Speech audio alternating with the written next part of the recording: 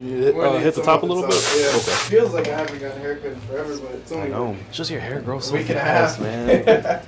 Grows so It's only been a week and a half? Probably. I got my haircut, last Monday? You do got a lot of hair, though. Like the Monday before last, I think. Yeah, the Monday before, a few days ago. Yeah, man.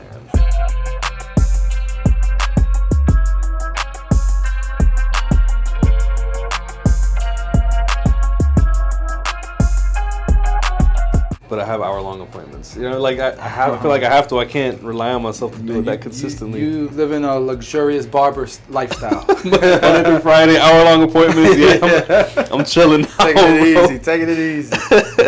I always say I never stop cutting hair. Like I'm where I want to be at as far as cutting hair. Yeah. They said machines up. I held up my shears. I held up these big old shears. It said clippers up. I said machine up. Let's do it. Which one was that one? Yes, that one. That was at Celebrity Orlando? Barber Studio.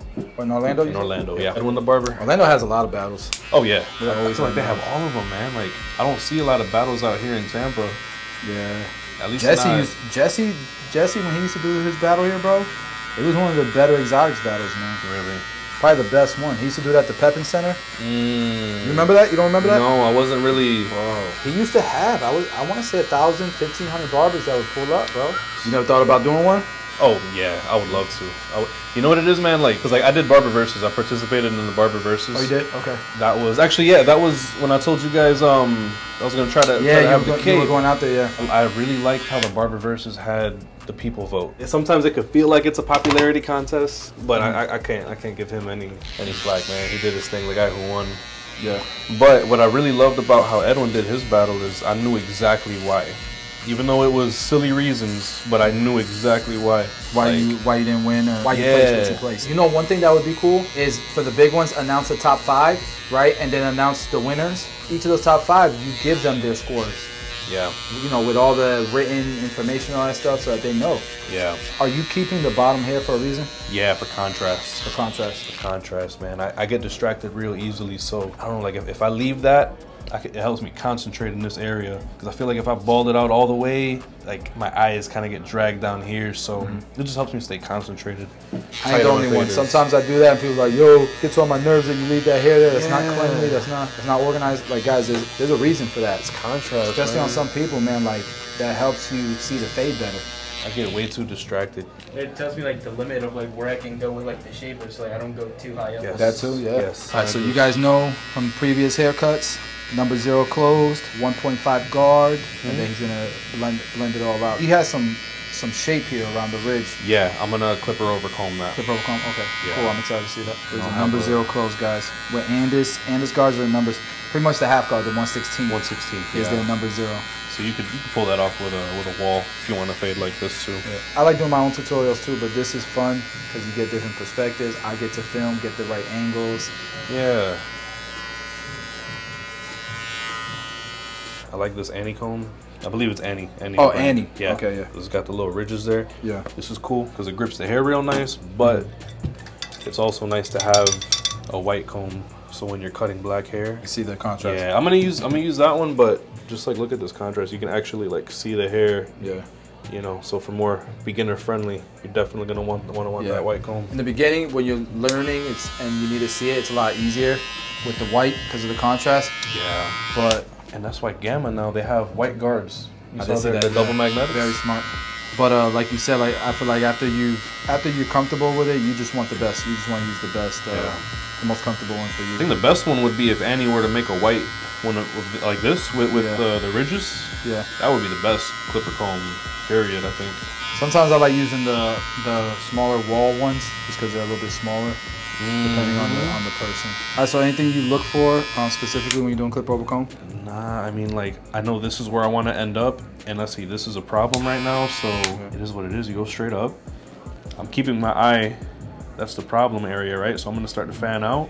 This is what I just did with my clipper, so I'm going to start there, and then just, you know, eliminate the problem. Because that's what this is. The comb is basically just a big guard. Yep. That you can control freehand, right? So it's a thing too that it goes both ways, right? Like a guard is just a comb that attaches to your clipper. Exactly. Again, I'm gonna keep my eye on that piece, and you know, it flows a little nicer. See, I feel like having a light hand actually helps you with clipper over comb too, because I can just barely touch that instead of pushing it and, you know, cutting a hole in my canvas. So 1.5 open. Might not fully need to do a lot, but just to make sure everything's 100% connected, flowing into the top. And another key I tell people, like when the clipper's there, I'm paying attention to the cutting teeth. I'm watching the cutting teeth feed through the hair, because the hair doesn't get cut at the tip of the guard or even at the tip of the blade. It gets cut at the tip of the cutting blade, the moving blade. So many people, they'll do that without actually cutting hair, and then they'll drop to a lower guard and think, like, you didn't even cut. You didn't go high enough. That's something I learned from your videos, is that you're not gonna get the right blend unless if you have to push it higher. You know, you can't be afraid of. Like, yeah, of course you're gonna push it higher. That's how you get a transition. Yep. I feel like, do you ever miss the crunch of the master blade ever since you started using your Babyliss? And yeah.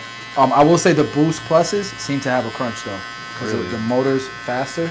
So is that more about the motor or is it more about the blade? I think it's the blade speed. But then again, I think it's a combination of the two. Yeah. Like, you can't just put your Andis blade on the seniors, for example, and expect it to have a crunch. I haven't tried this, but I bet you if you put them on the X Ergos and you put the Andis blade on the X Ergos, you'll probably have a crunch. What's up, Jesse? Yo! This is the legend we've been talking about, y'all. Yes, What's up, bro? I know What's going on, Jesse? This the legend we was talking about, y'all. Yeah, man. We did like 3 videos so far. You came up a bunch of times. We've done a few. Yeah. We were going over your story a few times. You went 1 open, now you're at 1 closed, right? Yeah. And this is the 1/8, guys. Yeah, 1/8. So I mean, I'm going straight open to close, but obviously you won't need, like with Abraham, I still tell him, you know, go open, go halfway, then go all the way. Yeah. You know, you can go straight to close because you already know once you build that motion, you can skip it. But yeah. So the online course for SMP? Dope. That's gonna be crazy. You still gotta do the hands-on ones too, though. Yeah. So it'll be a combination. So sign up, I'll shoot them that first. All right. So now you're doing the 0 guard. 0 guard open. It seems like you're using a lot more corner with the 0 guard. Yeah, I'm definitely finessing it. Okay. Definitely finessing it. Is I that don't want to create a new line. You don't want to create a line? Or? Yep. Yeah. One thing that Jesse used to always say is he would come in early and he would make booth rent before any barber came in. Got it out the way, and the rest of the day is just money. Yeah, it's profit. It feels good about staying late because, you know, that's all profit. And we'll be 4 heads in by the time anyone else gets. Well, we were probably 10 heads in by the time anyone else got here. Yeah, no, I definitely could see how he was a bit of a myth. Because when they were telling me the stories too, I'm like, that man won't get here at what time? Yeah. You went back to clipper all the way closed, or? Yeah, now for this one, I'm going to switch it up just a little bit. I'm going to barely ticky-tack my way from the bottom going up. Because I like for his fade to have a nice tight look. Okay, so more like a compressed. A little bit more compressed. Because he still likes to keep the low-ish fade look, you know, like a low mid.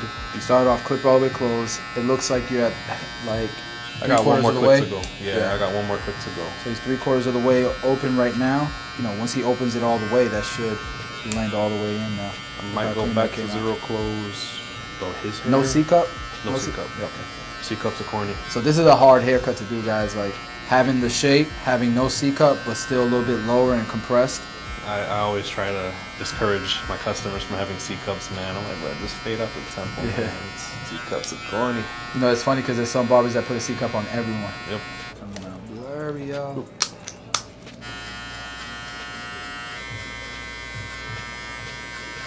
But see, like tight detail cuts like this, I feel like the clicks kind of give me an advantage. I was not a fan of the clicks at first, man. Really? But I've learned how to work with them. I don't even honestly like. Even just the sound lets me know where I'm at. Yeah. You know, like if I hear three clicks, am I meant to do like halfway? I'm like, wait a second, that might be more than halfway. Yep. Okay, hit it like right there a little bit. But it looks like it might have fixed itself now.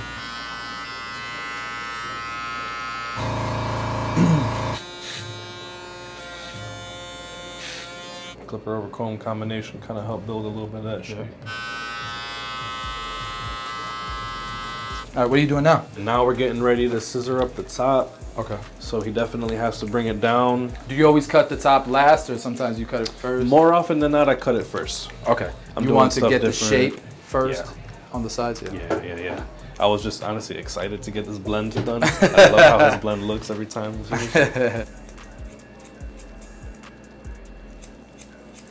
Oh, those are These are the big boys. These are the 8 big inches. ones, Yeah, these are the big boys, man. I like these, especially with the swivel. And I mean, you know, some days I might do sectioning. You try different techniques, Yeah, you know, man. and make your own system. I never liked it when people say, no, that you do it, this is the way to do it. Yeah.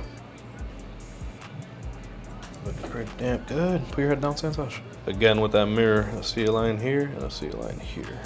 Look at my guy too, yo. Yo, that's a good idea. If you don't sell those, No, that's Yankee Candle. I just turned it around. you should get some with that you can get, you know, with your logo in it. Yeah, Since you do it anyways. That's true. If it smells good, I might, you know, like if I was sitting down and it smelled good, shit, let me get one of those for my house, man. That's that black cherry. Yeah. Now he's detailing, guys. Yes, sir. Seeing it in different lighting, different mirrors, right? He was using my phone a little bit to see it. That the zero guard. Yeah, I got the zero guard. I got it closed. I'm not all the way flat. I'm still kind of like tiger claw or raking it, you know?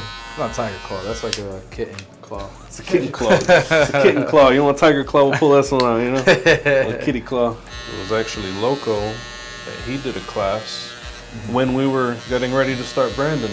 He gave us a class, vertical, start in the middle.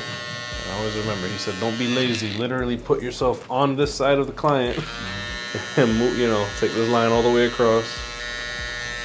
Yeah, that's crispy. Now I definitely see why you like cutting his hair. Yeah, oh yeah. For competitions. That's cool. Branding. I'll definitely do other cities too. Yeah. Like if I'm in other cities, other countries, I'll probably do that. I want to travel a lot more now that COVID's kind of, all the restrictions with COVID and the mask and stuff. Yeah. I started lighting up with international travel. I definitely want to travel more and go to shops and film. Yeah. Yeah, I think this is an underrated part too. Stretch up that skin and. You know, one thing I used to always have that client that would always touch behind his ear to see if, because they would want to feel for that. Yep. Like that's a little detail part that people care about. The razor right there in the back.